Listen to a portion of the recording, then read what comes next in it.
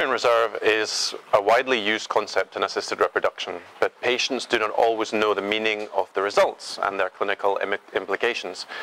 A woman's ovarian reserve refers to the total number of eggs in their ovaries and provides information regarding their reproductive future and their replication potential. The ovarian reserve is inversely proportional to the age of the woman, so that the older the woman, the lower the ovarian reserve and egg quality. Until recently, we used an ultrasound scan and an analysis test as evidence of a woman's ovarian reserve, which determined the values of FSH, LH and estradiol, and performed both between the 3rd and the 5th day of the menstrual cycle.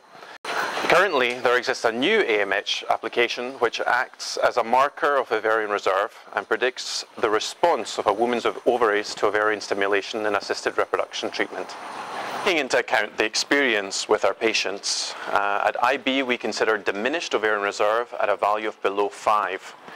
These values should be considered alongside ultrasound imaging. Faced with low ovarian response, what options do we have if we have not yet considered the option of motherhood? There are 3 options. Firstly, we may consider bringing our plans of motherhood forward, seeking pregnancy as soon as possible if you have a stable partner. If this is not the case, and you do not want to consider this first option of motherhood as yet, there is the option of assisted reproduction treatment, where we can obtain and freeze embryos using the vitrification methods. In that way, you can wait the moment that you consider appropriate to transfer the embryos and become pregnant. If you do not have a partner and would like to postpone maternity, it would be possible to perform 1 or more fertility treatments to attain your eggs and then freeze them. This is egg vitrification, and wait for the right time for fertilization with conjugal sperm or donor sperm. Subsequently, the embryos are transferred to achieve pregnancy.